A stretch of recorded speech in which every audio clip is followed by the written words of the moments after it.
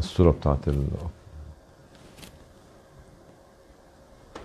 السلام عليكم ورحمة الله وبركاته. Good morning, good afternoon, good evening, wherever you are, inshallah, and I wish you happy day today. Today in the Arab world is Mother's Day. A week ago was the Mother's Day in the West. So we have to celebrate our Mother's Day every day, not only on the 25th of March or 17 or 14 of March as we do. Because our mother and father or our parents are the most valuable individuals in our life. Today we are talking about OXFAM. OXFAM. A lot of people know OXFAM in the West. Yesterday we talked about it in Arabic language to understand what has happened to a unique, legendary organization such as OXFAM. Few weeks ago, the media came out with a scandal affecting OXFAM as an institution. Let me start by saying I'm not here to be biased towards anybody or any organization. I am with the law. I am with the regulator. I am with the way that we should be bringing those individuals who have been doing faults at any organization, at any level, to justice. None of us is above the law, and none of us should break the law.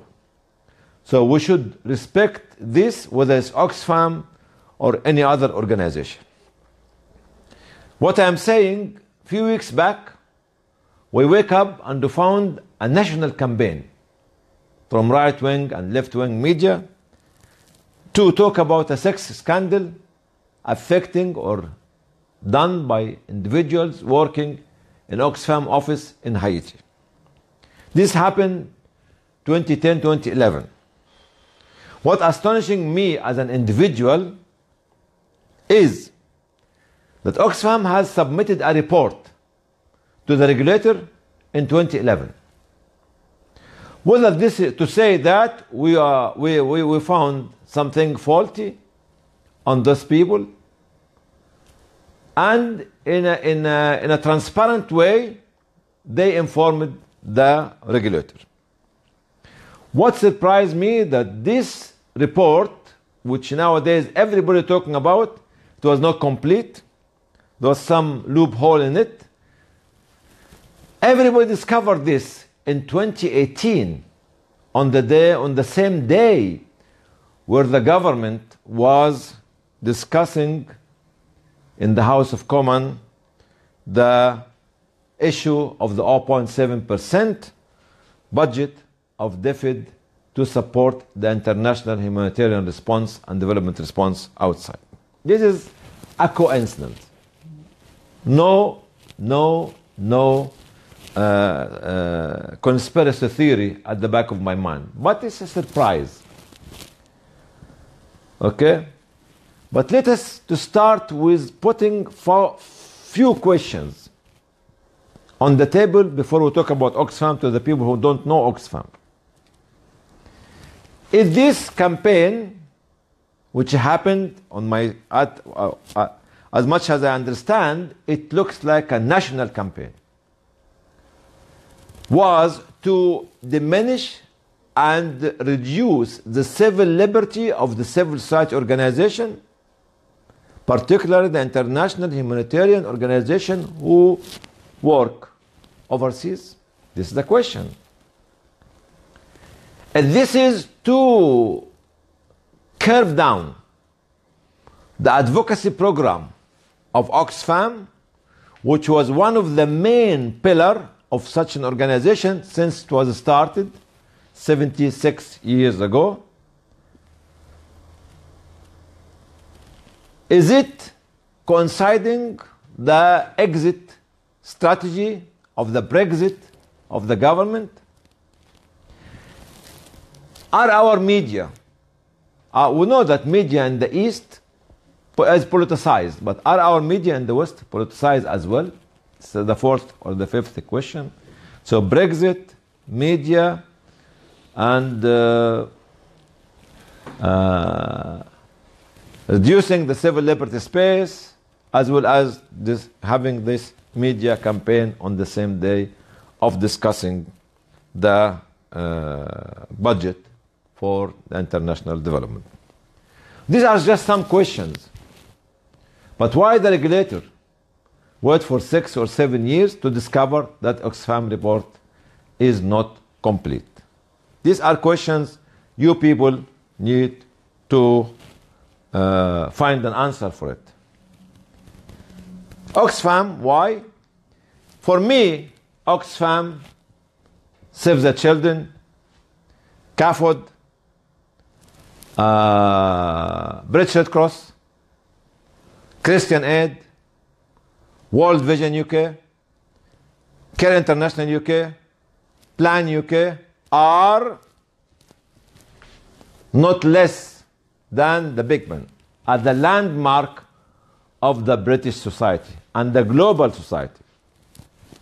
On the humanitarian ground, we have to admit the value of the contribution of such organizations to humanity. We have to tell any community, any government, whether actually European or outside Europe, to have to recognize the achievement of such organization.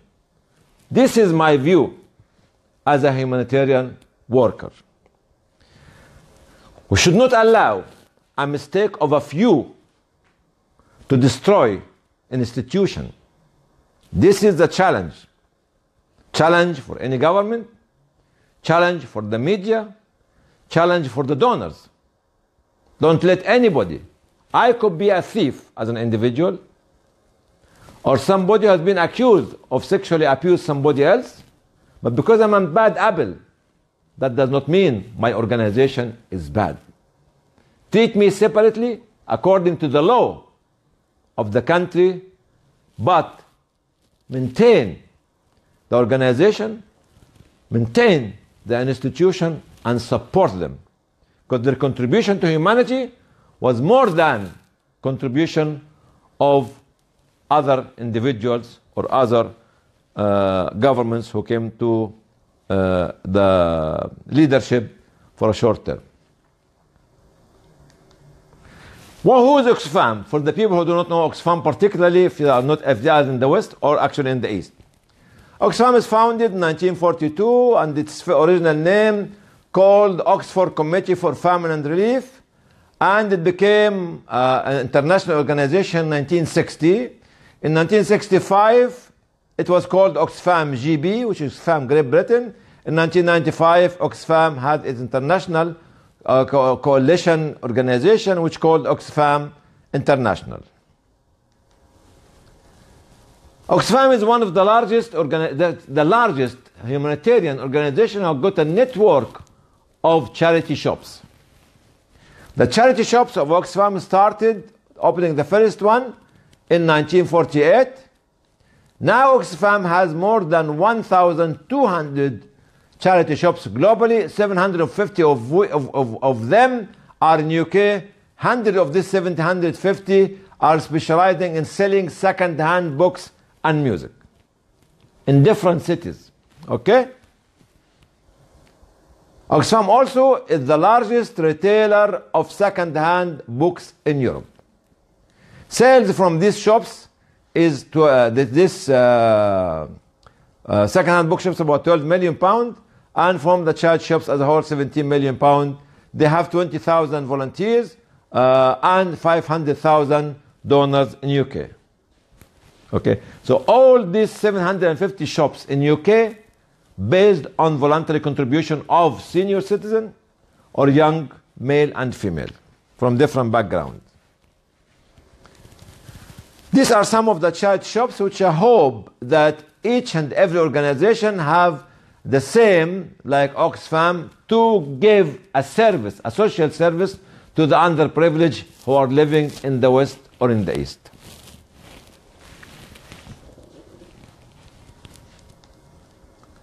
Mission and values of OXFAM, it is one of the organizations talks about right-based approach. Rights for what?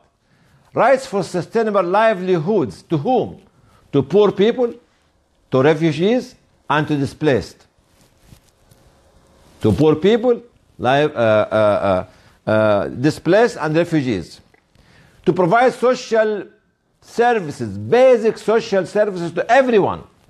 Water, sanitation, health, education, literacy, empowerment, all these kind of basics, housing, all these kind of basic services.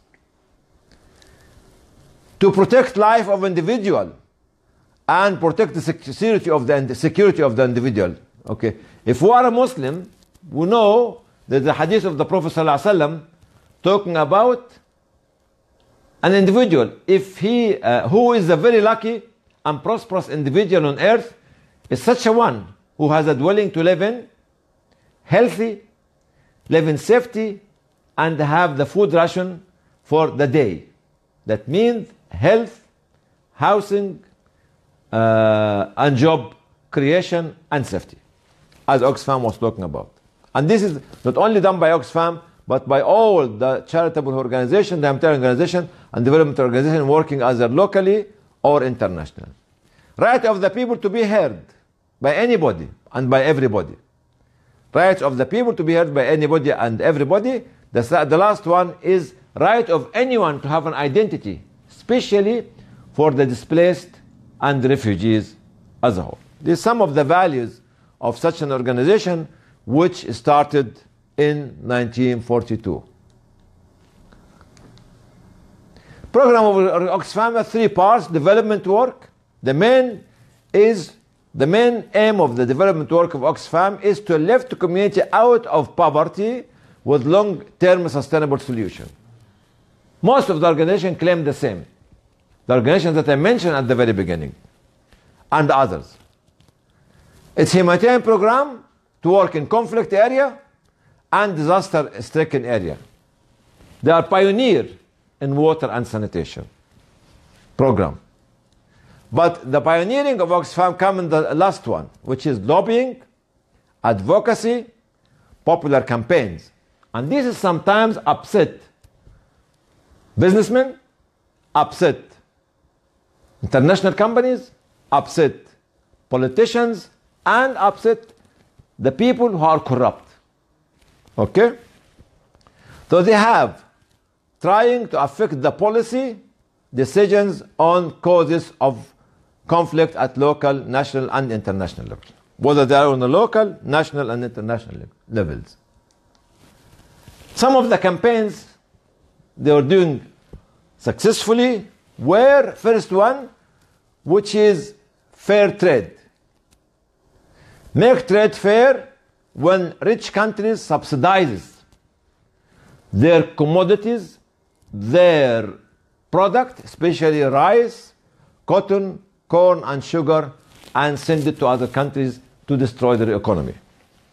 It's fair trade or make trade fair. Second one, the tariff, which is put on the goods, high taxes, especially if third world countries in Africa would like to import their product to other countries. They'll be shocked by the taxes or the tariff on their product coming there, not to make it compatible in the market. Okay? Labor rights for women who earn lower wages than men, stringent patent issues, especially the very expensive medicine which people cannot afford to buy it in third world countries, or software for the computer and others, or textbooks. And they can give the example of the textbooks. When I was a medical student, recently came to UK here, or even in Egypt when I was studying, it was very difficult for us to buy British printed medical textbook, because at that time in the 70s and 60s and early 80s, least 20 pound, 30 pound, 40 pound, 50 pound, 60 pound plus. Used to buy these books printed in India for 5 pound or 10 pound sterling. So this kind of expensive, because of the patency and the publisher cost, actually they were fighting for it. More campaigns. The first one is they changed government rhetorics to make the businessmen be transparent when they pay the tax. Transparency on the businessmen when paying the tax. Climate change campaign. After decades of campaigning with UN, Climate Change Summit came 2015. Coal power. Now, thank God that the British government in November 2015 decided to phase it out, the coal population in 2026. Even it up campaign in November 2017 to support UN for Sustainable Development Goals to reduce inequality. Changed the law for better guaranteeing the UK government to pay the 0.7% national income to the life-saving aid, which I mentioned it earlier on.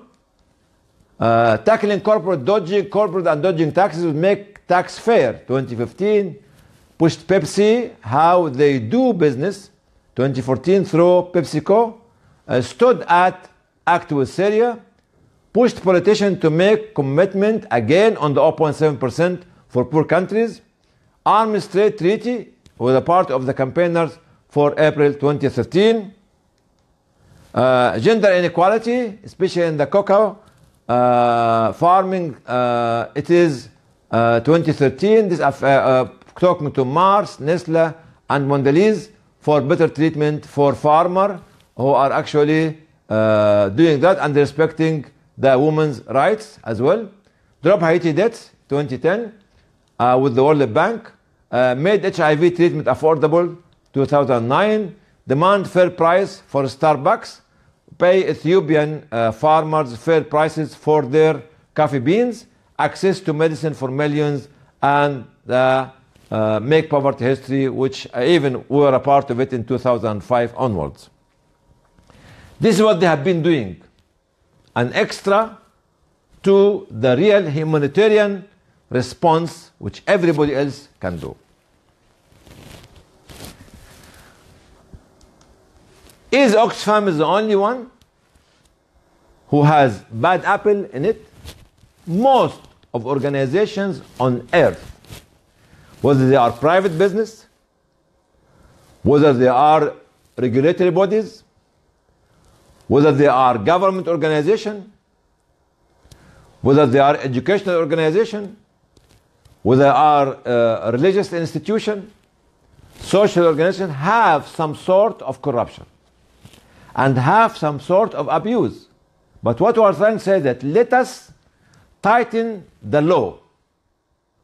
Let us treat the criminals or the bad apples and isolating them from the sector, but not to destroy the sector, but not to destroy the institution. Let us be fair. Fair, because I remember in 2012, after the armed conflict happened in Syria in 2011, we wrote to the regulatory body in UK a letter about the mushrooming of kitchen table Syrian organization in UK. And we were afraid of the many caravans going and crossing the border from Turkey to, or from other countries to Syria. And we said to the regulatory body or the regulator, please let us do something about it, because those people don't have any capacity, as well as those organizations do not know how to work in the conflict zones. The answer came at that time is, look at our website. Later on, Syria became the land of terrorism. Organization here became the terrorist organization, the radical organization, and we started to paint the sector with this kind of difficulty, which affected and impacted the money transfer to Syria later on, and the de-risking which are suffering from it up till now. The regulator has to respond to an issue which the practitioners are raising swiftly, especially in a conflict zone, whether it's Haiti, Chad, Niger, Mali, Afghanistan, South Sudan, Syria, Yemen, Libya, and etc. Congo, call it. Okay? If we look at United Nations, do we criticize United Nations? What we want, we need United Nations to be a strong, fair, powerful organization. But inside a growing organization such as the United Nations, there is something happened in the past. And it's still happening because of bureaucracy, because of bad apples inside the organization. If we look at the financial corruption during the oil for food in the 90s for Iraq, they bought overpriced food material for items. There was a corruption in the Iraqi government at that time, making a cut, and some senior individual of the UN team making a cut, and the middleman company making a cut, and what have been reaching the Iraqi people at that time less than 35% of the budget being made for the Iraqi people. Because the Iraqi government taking some share, companies taking some share, businesses taking some share, and actually even inflating the prices, as well as even they discovered that some bad or out of stock, out of date items have been sent to the people. How much Iraqi people suffered at that time? Less than around 1.5 million people died. Nearly half of them were children. If we talk about the moral corruption, sexual abuse, prostitution, and trafficking, let us talk about Congo. Congo is a country in conflict for years. 2005, they discovered that there's actually a prostitution ring amongst the community, led or being actually by UN personnel. 2005. They found 500 girls, amongst which people were underage. Okay? Prostitution and trafficking in Bosnia. The decision has been made to create and establish the police forces inside Bosnia. A company was appointed to do that, and it was under the UN. Such a company, one of the leaders of this company, a woman called Katrin Porkovac, they reported to her that they found discos in Tuzla and young girls coming from where? From Slovenia, from Romania, and from Ukraine, and they're being used as prostitutes. Who was involved in this?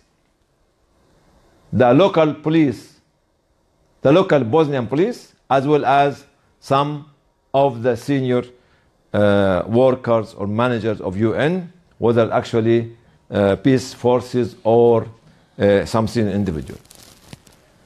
It was a big scandal. But the head of the UN mission at that time has been sent to Liberia later on, and something happened again. And if you look at the reports of this, which came out publicly, it is between prostitution and trafficking. This happened in Mali, in Liberia, and others. UN forces war, peace in Rwanda. Bureaucracy. The head of the UN forces or the head of the UN mission sent the reports to the headquarters talking about a conflict or a massacre might happen. Before the president was, his plane was blown up. Nobody responded back. Is it because it's Rwanda? It's not Kuwait, which have got oil. It's not other places who have got gas. Nobody did anything. And Rwanda lost in the conflict more than 800,000 people in 1994. Srebrenica and Bosnia as well. The UN peace forces left Srebrenica without protecting the displaced people in Srebrenica. More than 8,000 young men found shot dead, and this was a massacre of Srebrenica. The last one which talk about, which nobody can change it, is the veto, which is stopping many resolutions done by United Nations over the last 50-60 years, and this will lead to a lack of trust to the institution. When we look at this, as I mentioned earlier on, I keep mentioning it, it happened. Do we need UN? Yes, we do. Do we need OXFAM? Yes, we do. Do we need Save the Children? Yes, we do. Do we need Cairo International? Yes, we do. Do we need all these organizations? Yes, we do. But we need to regulate and to be fair and not to be politicizing our decision based on the interest of the few. One of the recommendations of Kofi Annan before he left said that we need to reform United Nations. One of the recommendations of the World Humanitarian Summit last two years ago in Turkey is reform United Nations. We not only talk about United Nations, we talk about United Nations, we talk about reform in the Organization of Islamic Conference, we need reform in the League of Arab States, we need reform in all the regional and global institutions. When I said in the Oil for Food program, some of the relatives of the Secretary Generals with S were involved in such corruption. Okay? But we need reform. And we need the institution. And we need the confidence to be put in the sector back. If there's any politician or any MP or any lord become a bad apple, does that mean that the political party is bad or the government is bad? If any prince or princesses or queen or king was a bad apple, does that mean everybody is bad? And here we need to talk about fair media, fair treatment of these institutions which are providing services to hundreds of millions of poor people at a time when there's more conflict, more natural disasters, less facilities, and less funding. Let us be fair. Yes, OXFAM workers did something awful, but we need to isolate the bad apples and to protect the sector and protect the institution. So my advice to myself and everybody else is, whenever you receive a report as a regulator, deal with it swiftly and investigate it into details and make your forensic auditing to any organization. For the people who do not understand what forensic auditing means, forensic auditing is done by the government to any organization, okay, whom they would like to know the end user of their fund. Because most, if not all, of the fund given to any humanitarian organization is from the taxpayer of such country. And government has the right to understand how every penny in the pound been spent and how every penny in the pound reached the beneficiaries, reached the poor people, and how every penny in the pound, okay, utilized effectively to empower the local vulnerable poor, marginalized, displaced community. Yes, they have right. Definitely they have right. But let us exercise our rights right. Let us protect the culture of civil liberty, our civil liberty, the culture and the freedom and the strength to strengthen our global humanitarian organization, which they are, as I said here. Look at this. Everybody come to London to visit this Big Ben and to see London Eye.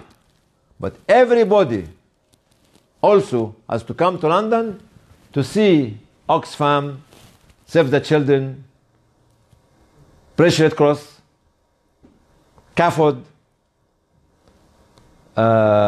Christian Aid, Care International UK, World Vision UK, Tear Fund UK, and all these great institutions which have been serving humanity for decades.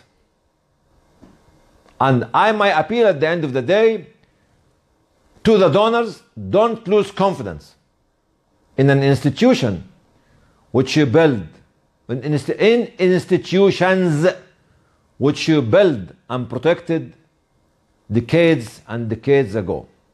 Separate the bad apples. Ask the government to exercise their rights. Ask the regulator to exercise their rights, but do not destroy the sector and the institutions. God bless you all. And I will donate for this organization which I mentioned the name.